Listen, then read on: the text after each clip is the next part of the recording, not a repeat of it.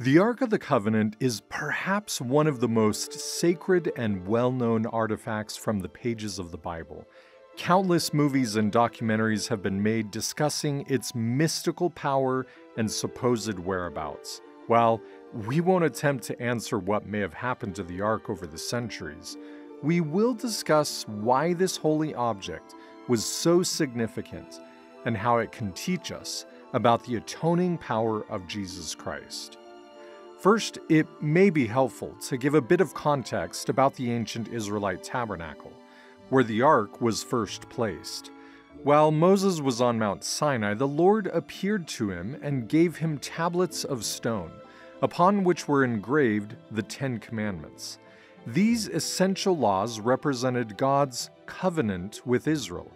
If the people would obey God, He would provide for them, give them His priesthood power, and allow all who were worthy to enter His presence.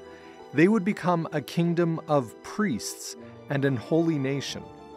However, seeing the thunderings and lightnings on Mount Sinai, the people were fearful and instead asked that Moses speak with the Lord on their behalf.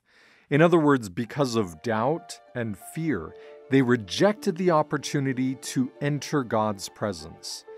As a temporary solution, the Lord commanded that Aaron, the high priest, would go on their behalf, acting as a mediator between the people and their God. To facilitate this process, the Lord commanded Moses to build a tabernacle in the wilderness.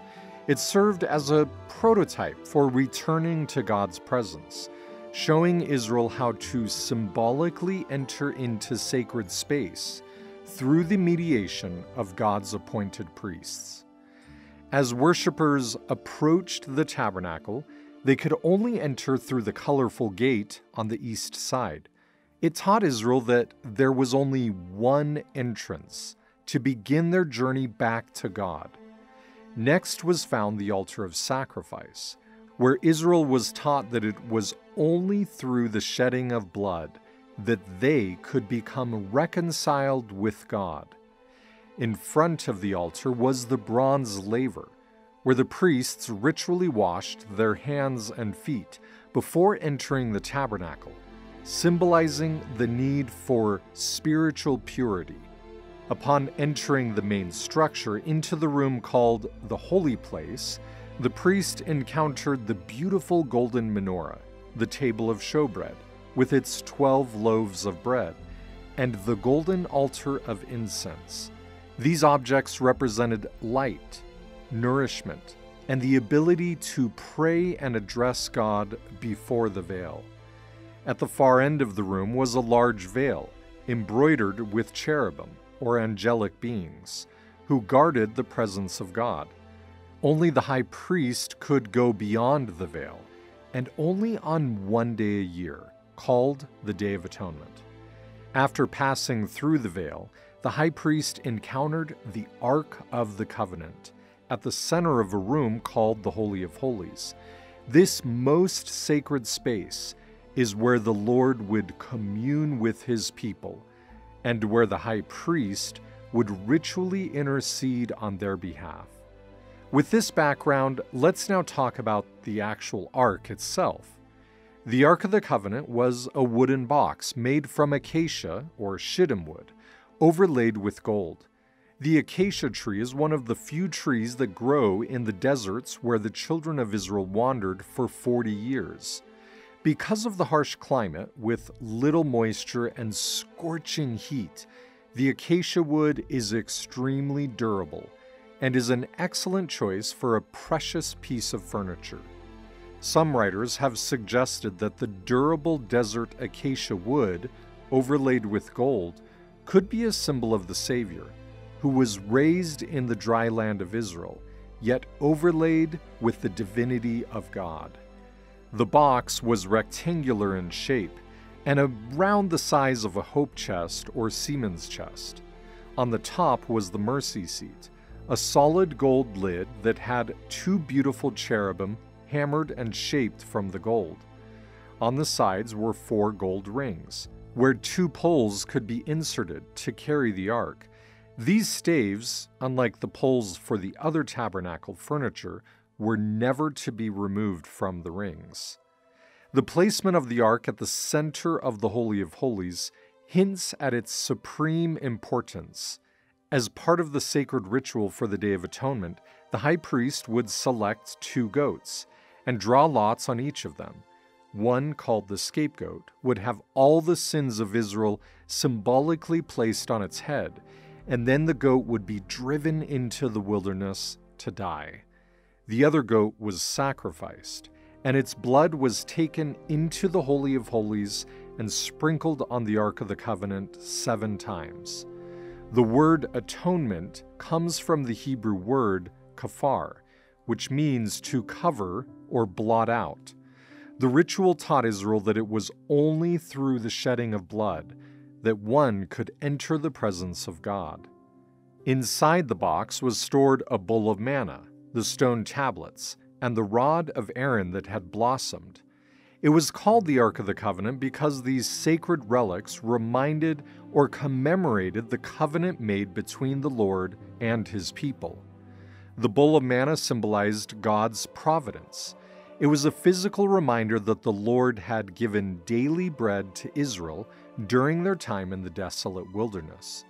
The Savior, after feeding the 5,000, taught that while God had provided manna for Israel, they all had died.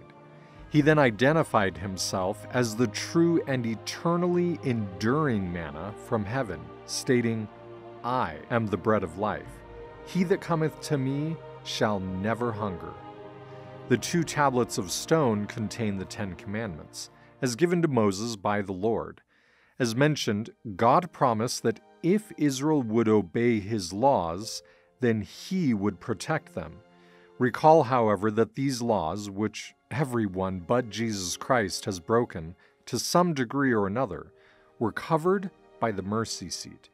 It is almost as if the stone tablets are to remind us that while God's laws of justice are enduring, they can be superseded or overpowered by his mercy. This was symbolized by the high priest sprinkling the blood of the sacrifice on the mercy seat, representing the blood of Christ, which mercifully protects his true followers from the full punishment of the law. The rod of Aaron was placed inside the ark to remind Israel of the priesthood power that came through Aaron. When Israel had questioned the authority of Aaron and the tribe of Levi, God commanded that a staff from every tribe was to be brought to the tabernacle. Each rod was placed before the ark, but only the rod of Aaron blossomed. It was a powerful witness, showing that only the tribe of Levi, who Aaron represented, was authorized to perform priesthood rituals on behalf of the people. In a way, the Ark of the Covenant can almost be seen as a type of safety deposit box. It held some of the most significant historical relics of Israel's past, providing an enduring testament of his covenantal promises. These physical objects, situated at the center of the Holy of Holies, reminded them of God's law and teachings, of his appointed priesthood authority to govern his people, and of his promise to nourish and protect them, if they would only keep their covenants. Perhaps most important of all is that these items were covered by the mercy seat, showing that God's laws, ordinances, and blessings are all facilitated through the merciful and atoning blood of Jesus Christ, the true Lamb of God. In the book of Hebrews, the writer describes in great detail the tabernacle and the ancient rituals. He explains that the high priest had to enter the Holy of Holies each year to make atonement for sin. This showed that the ordinance was not permanent or final, but had to be repeated on a regular basis. He then explains how Jesus Christ is our great high priest, who only had to enter once and for all. When the Savior gave his life, there was no more need for animal sacrifice. Atonement had been made, and will cover all who repent of their sins and place their faith in Christ. The writer of Hebrews then gives these powerful words regarding entering the Holy of Holies. Let us therefore come boldly to the throne of grace, that we may obtain mercy and find grace to help in time of need. How grateful we all can be that we have a great high priest, even Jesus Christ, who has taken the sins of the world upon him. Like the ancient high priest, the Savior mediates between us and God, and because of his blood that he shed in Gethsemane and on the cross, we can all return to the presence of the Father, purified and without fear.